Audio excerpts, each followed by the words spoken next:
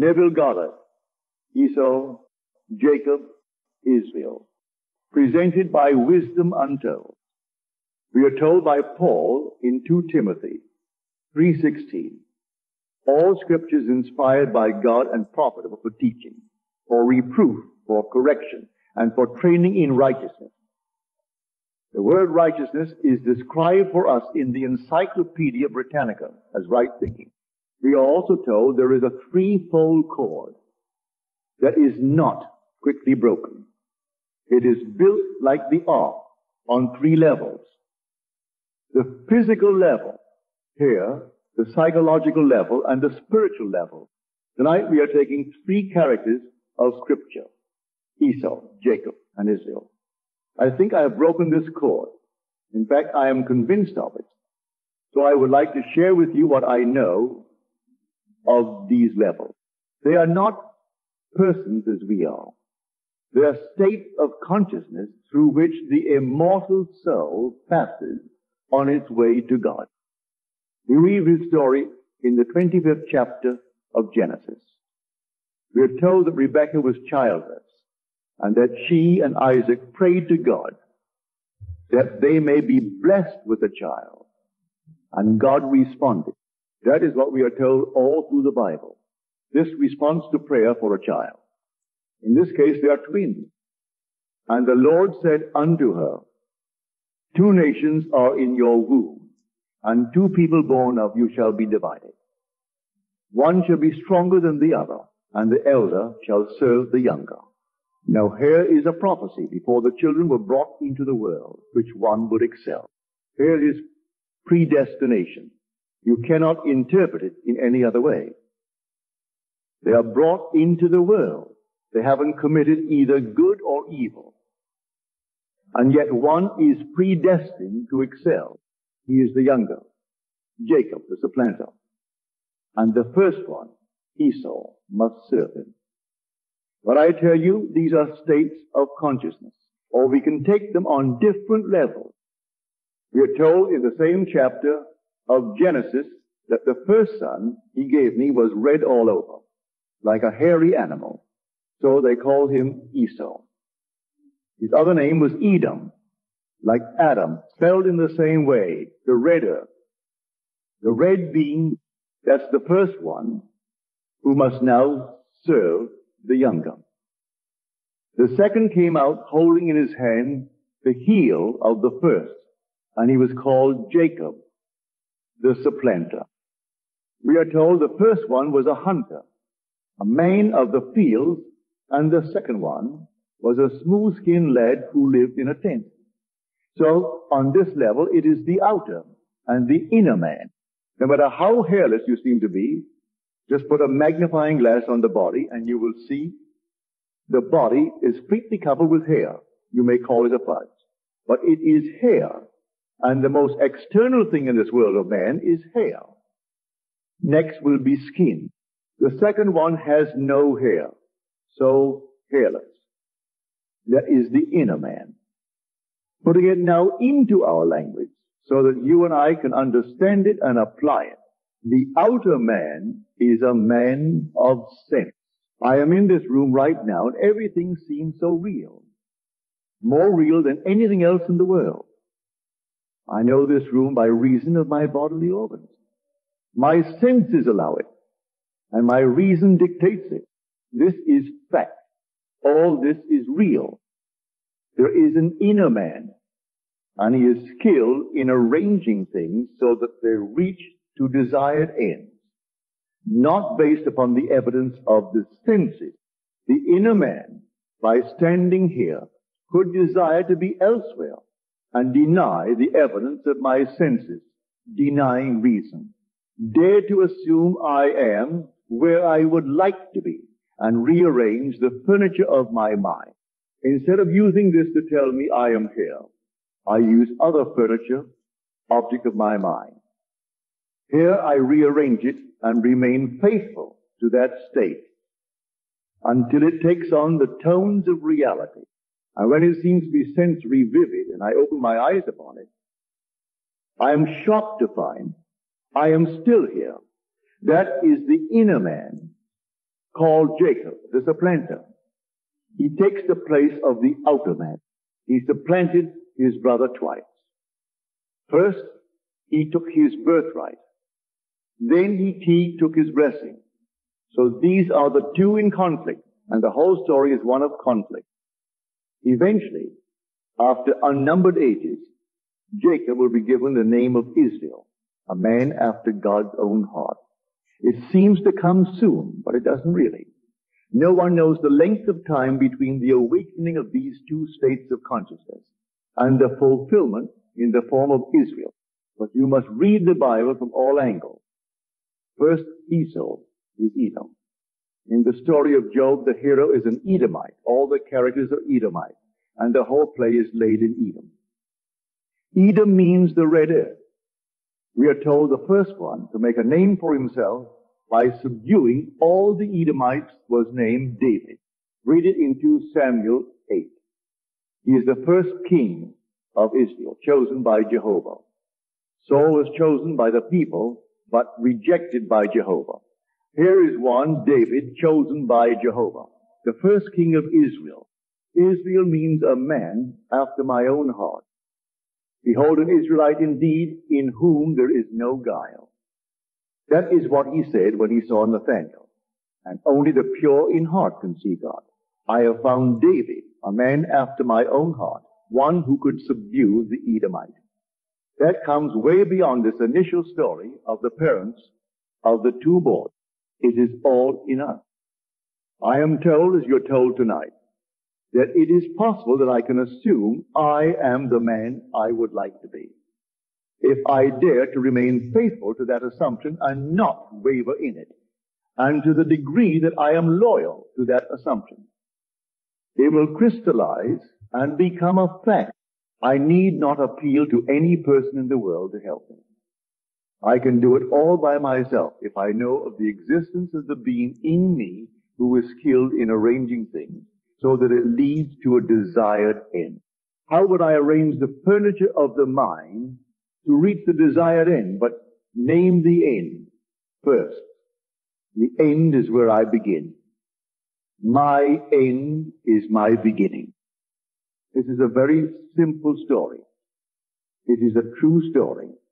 A man, an engineer who had never earned 20,000 a year, he had never earned beyond 10. I said to him, where would you work if you made your 20,000? He said, I have picked out the job. They don't know it, but the building is on Madison Avenue. I know exactly the floor. I have ridden up in the elevator. I have gotten off of the floor and walked into the office. I know where I would sit were it true that I work there.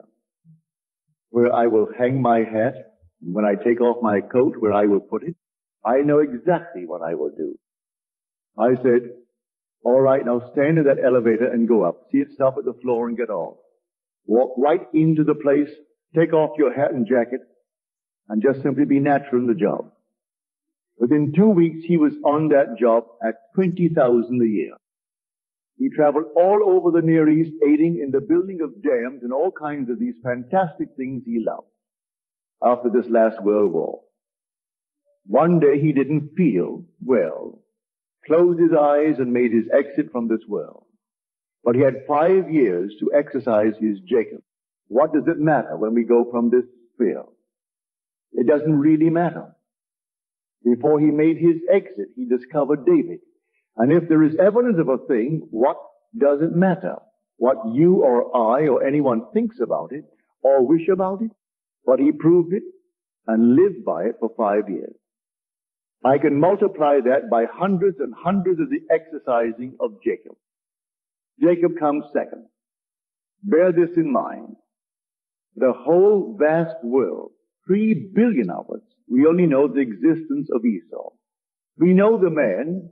He was born in a certain social structure, and that's it.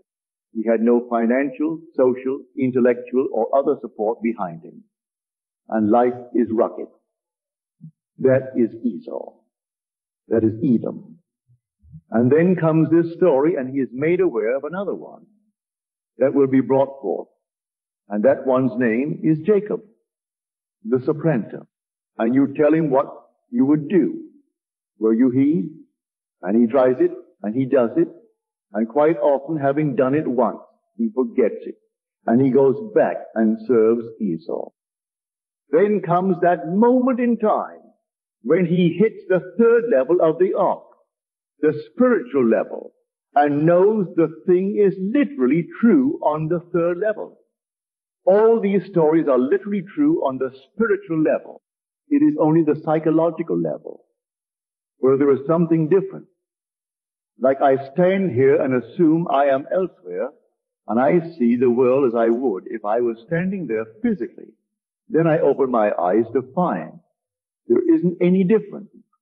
And I am shocked. I am not actually there. I have gone to prepare a place. Having gone to prepare a place, I return here. But I will now move across a bridge of incidents, a little series of events, leading from where I am physically to where I am consciously. I try it again. And as I try it and it works, I am becoming aware of Jacob. What about Esau? Jacob wrestled all through the night of human darkness and ignorance with the Lord himself. But he couldn't grant him what he asked for. He had to change his name before he could give him what he asked for. He changed it from Jacob, the deceiving one.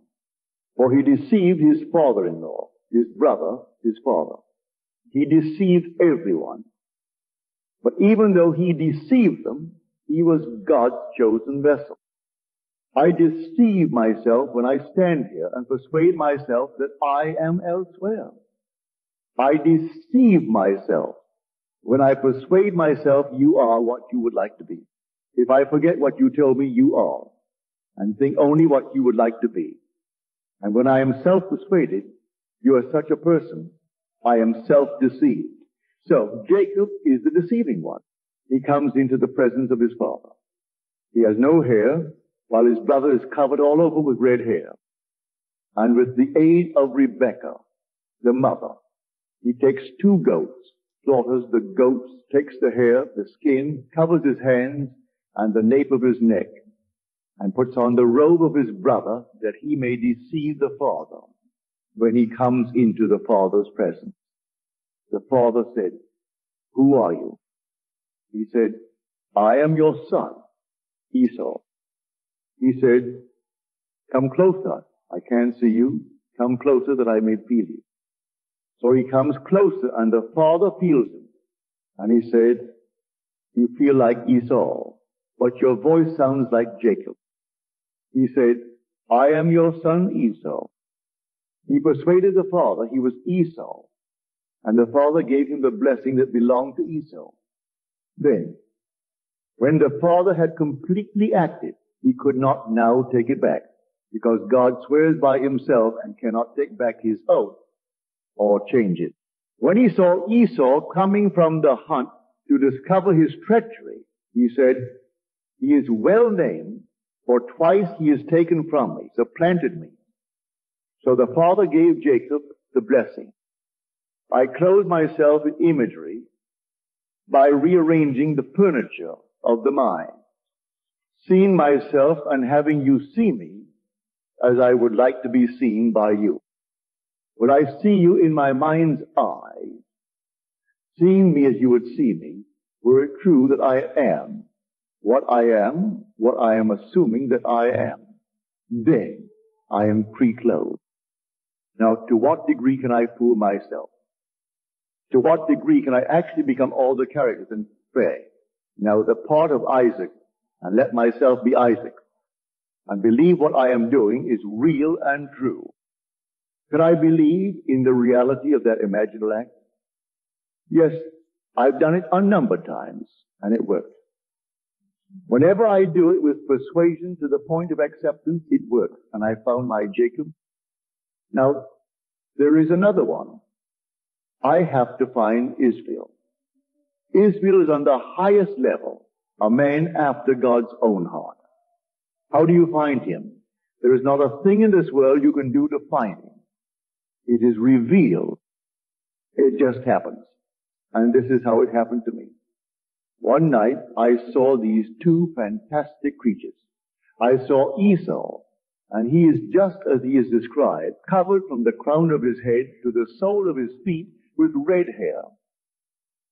Just like a huge big ape. And here Jacob, instead of being a man, Jacob is the most glorious female you could ever imagine. Here is an angel, beyond angels. And here is Esau, this monster thing, thriving on violence, thriving on everything that is evil in this world, living on it. And I thought when I saw the two of them that they existed independent of my perception of them. I didn't know they did not. I did not know I had never severed the umbilical cord. That they are my children. I am the being spoken of as Rebekah, who gave birth to both of them. One, the embodiment of any unlovely thought I have ever entertained. Every time I have ever exercised my imagination unlovingly on behalf of another, it simply energized this unlovely creature. Every time I acted or reacted violently, I fed and energized Esau. And looking at Esau, I had a desire, without turning to anyone, to ask their help or to pledge myself in their presence. And I pledged myself that I would redeem this monster if it took me to eternity. But the creature should not live in this world. And I, in my ignorance, gave him birth. This monstrous thing that fed and lived on violence. In my blindness, he would whisper in my ear throughout the 24-hour day. Yes, even in my dreams, and urge me to violence, and urge me to react in the unlovely way. And looking at Esau, I had a desire, without turning to anyone, to ask their help or to pledge myself in their presence. And I pledged myself that I would redeem this monster if it took me to eternity.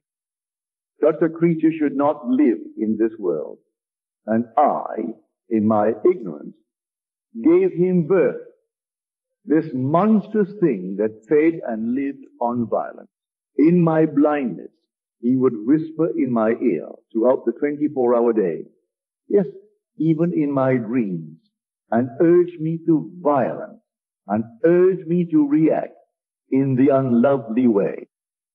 Then I saw what he was. I still did not know at that moment that he was not independent of my perception of him. But I said I would redeem him. At that very moment that I said I would redeem him if it took me eternity, I discovered he was not an entity as you are.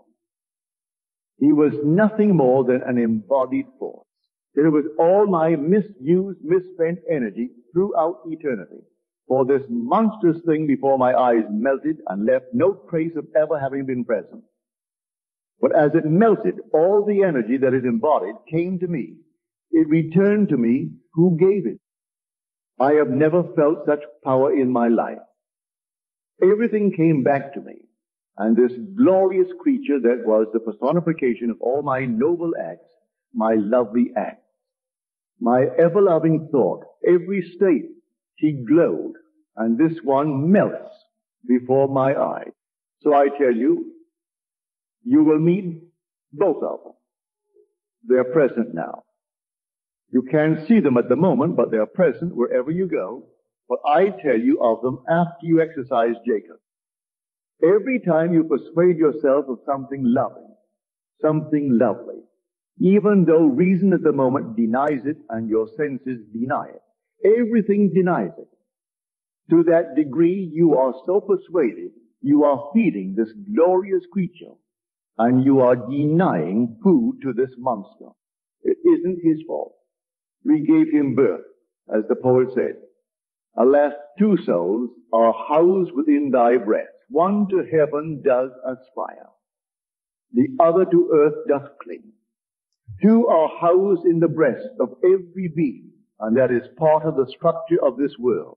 Everyone is bringing into the world these two, and they are invisible until that moment in time when you wrestle the testing of God, and your name is changed from Jacob to Israel. Then you will know why David the true king of Israel, was the first to make a name for himself by being the first to subdue the Edomite. You will see the Edomite embodied in a single lad, and that being is a monster. His name is Esau. You will redeem him not by blows, as the historians tell you, for they tell you that he slaughtered in one night 18,000 Edomites. No, he didn't slaughter any 18,000 Edomites as individual unions. He conquered the whole of Edom while knowing the embodiment of all was Esau. And when he melted the whole of Esau, he was a man after God's own heart. So we are told. I have found in David a man after my own heart, and he is mine forever. He is my son. I will go before him. I will be his father, and he will be my son. And that one is being brought forth from the body. It is God, only begotten, who becomes, in time, the father of that from which it emerged in Christ Jesus. You are giving birth to Christ Jesus, that is, the father of David. And David will call him my Father, my Lord, and the rock of my salvation. Every being in the world, because there's conflict within himself, is practically molding and shaping within himself. Christ Jesus. Paul tells us, my little children, with whom I am again in travail until Christ be formed in you.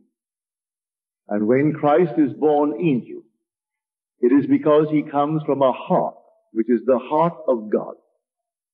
And so I have found in David a man after my own heart. The whole vast world on the outside. That is Edom. That is Esau. And the victory belongs to Jacob. It is prophesied. There are two nations within your womb, and two people born of you shall be divided. One shall be stronger than the other, and the elder shall serve the younger. This is the elder that comes first. So reason tells you it can't be, and your senses confirm what reason dictates. But the prophecy is the victory belongs to the younger. It belongs to Jacob, and Jacob is your ability, your skill in rearranging things so as to determine or predetermine an outcome. How would I feel tonight were I? And you name it. What would I see were it true? Then see it. And how would I feel were it true? Well, then feel it. What would I say to my friends? Were it true? Then say it, not audibly, for this means in the psychological meaning. You say it inwardly, so you talk to yourself inwardly as though you spoke outwardly. You carry on these mental conversations from premise of fulfilled desire. You talk to all you friends on these premises. And that is Jacob. But do it lovingly. The more you do it lovingly, the nearer you are to meeting God in that successful resting message. And so one day it's going to happen. When it happens, you will say exactly what he said. I have seen God face to face, and yet my life is preserved. Here I stood in the presence of God, and I didn't know it. This is the house of the Lord, and I didn't know it. So he takes the stone on which he slept that night to mark the place of the house of God. And he calls it Bethel, the house of the Lord, the house of God. And in this dream, who did he see? He saw the contact between infinity and finite man. For here a ladder rested on earth and stretched to the heavens, and above it all stood God. And he saw on that ladder ascending and descending God. The Bible translates the word Elohim, angel. It is not angel. It is Elohim. It was God rising and descending. And above it all stood the Lord. The Lord said to him, I am the Lord, the God of Abraham your father, and the God of Isaac. If you read it as an historical document, Abraham was not his father. Isaac was his father. If you read it through the eyes of the Spirit, the voice is telling the truth. Abraham is the father of all above you. We all come out of Abraham. So here I am, the father, I, the Lord and God of Abraham, your father. Now we go to the first verse of the book of Matthew, which is the book of genealogy of Jesus Christ, son of David, son of Abraham, all coming out of Abraham. All the prophecies are made to him. Then comes the most complex thing of the battle within man. No special event, because he is the Edomite of Edomite. His name is Job. The conflict within him. And Jehovah spoke to him and said, why should a mere man sin? And he asked three very important questions.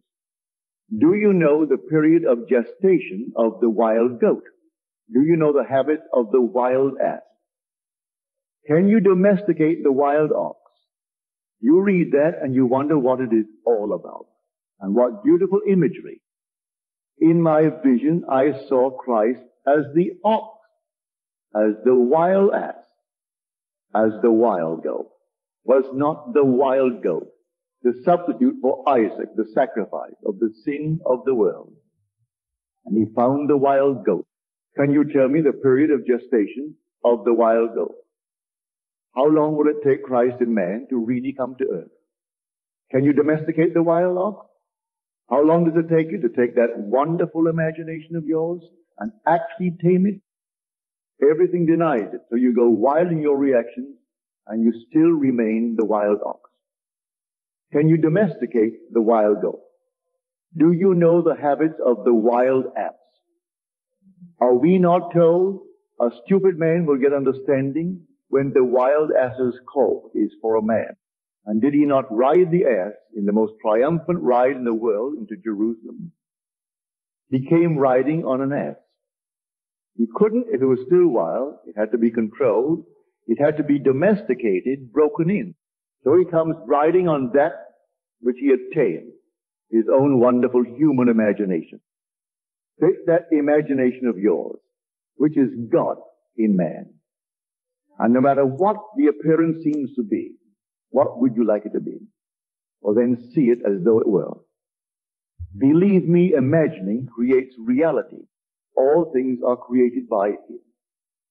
I tell you, I have proved to my own satisfaction that imagining creates reality. Therefore, if I know it and live by it, I have found him. And I too can ride triumphantly on this domesticated wild beast. You want to ride it, but normally, for the wild ass was given first to man. And so Christ in man was wild, but man didn't know it. And he starts with a state of consciousness called Jacob. I have told you the story. I hope you believed it. Every time you try it, even if you fail, Jacob is being exercised. But may I tell you, obviously, he cannot fail because it is predestined. Jacob cannot fail. A cue is given to us as to who he is when we see the one of the 12 sons he loved most. He loved Joseph most of all, for Joseph was the comfort of his old age. Joseph was born of the woman he wanted most. But in his conflict, he had to marry Leah. Then, after he had served another 7 years, 7 for Leah, he was tricked as he had tricked the father-in-law. The father-in-law tricked him. Then he had to serve another 7 years, this time to get Rachel. And out of Rachel comes Joseph and his last Benjamin. But Joseph was his love, the joy of his old age. And Joseph was a dreamer. Listen to the words. Behold, this dreamer cometh, let us sell him, let us kill him. He could not only dream, he could interpret dreams. For this faculty in man that dreams is man's imagination. And any interpreter of dreams is man's imagination. Behold, the dreamer cometh, let us kill him. Judah says, no, let us sell him to the Ishmaelites as the caravan moves on toward Egypt. So they sold him, the dreamer. That is what everyone does in this world. But the dreamer rose to the heights of wealth and saved them in their famine. So the dreamer in man will save him. That's Joseph. But what a long trail in time between the moment when they sold the dreamer into slavery to the one called David, who brings out the darkness, who brings out the Edomite, and makes for himself a name of names in all of Israel. So God said of him, I have found a man after my own heart. The day will come when you will prove every word I have told you tonight. You will meet these souls just as I have described them. You will meet the most radiant being, and you know who she is. It doesn't make sense, but these two are not detached from you. They're all in you. And at that moment in time, they seem to be external to you. But the umbilical cord has not been severed. You will see the only embodied enemies instead of spending any time to correct that mistake. Right before your very eyes, it melted, but it doesn't vanish. All the enemies are there to be changed by you. And you know the words, nothing is lost in all my holy mountain. In all my wanderings, I thought it was lost. And yet nothing is lost. It was embodied in a monstrous thing. But then it came back. All that I had accused as enemy wasn't gone or lost. It returned. It caused me frightful suffering in the interval that it first began to form within me. And I gave my whole body and my life over to my senses, to passion based upon this garment that was hairy from head to feet. Then I began to work on something entirely different. A Jacob that was smooth as skin, that no one can see. He was the supplanter. I heard about him. I began to seek him, and it worked. And then one day I saw that he was not forever an invisible state. He became a concrete reality. I saw him, and what beauty! And I saw Esau, but redeemed his soul. Jacob does not need redeeming. It will not fail you. But these are the three states through which the immortal soul must pass. You are doing it now anyway. Everything you said within yourself is being fulfilled. If you say, I don't believe it, it's perfectly all right. That's your privilege. But that is father to anything you did to these two. They're struggling now within your womb. For long before they come out and you see them, the struggle is on because she asked the question, why is this so? Why do I live if light is so within me? Then the answer, he tells us, there are two nations and the war is on, and one will serve the other. He tells exactly which will do which.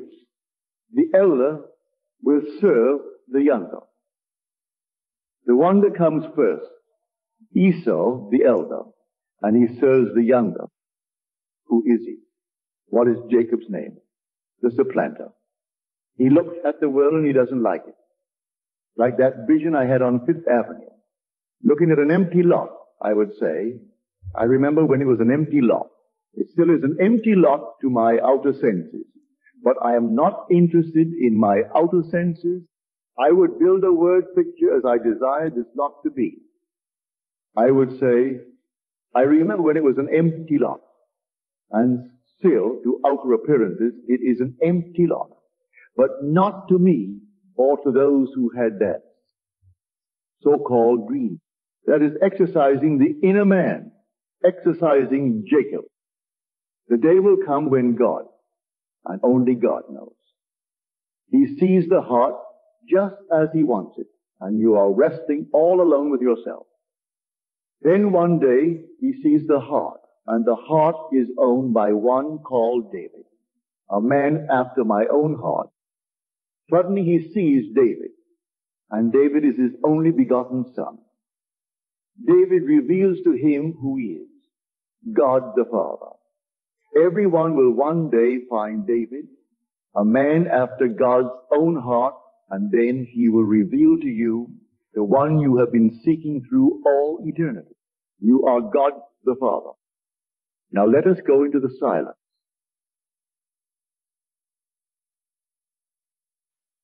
What does it mean? I beheld Satan falling like lightning from heaven. That is when the disciples returned, glorifying God and telling what marvelous things they had seen with the teaching to all kinds of people, casting out the unlovely things in people. Then he rejoiced when he heard of the great works being done by those whom he had taught, and he said, I beheld heaven. Well, Satan is really the Satan. Satan is only the embodiment of unbelief. He saw the entire thing fall, because here they could have done nothing unless they believed. According to your belief, be it done unto you. Your faith has made you whole. So when the 70 returned, filled with good news of what they had done through the teaching, ye saw unbelief tumble from heaven, for heaven is within you. Therefore, it is always the state within you that dictates policy. What you will believe, what you will not believe. Then, in that heavenly state, unbelief is cast out.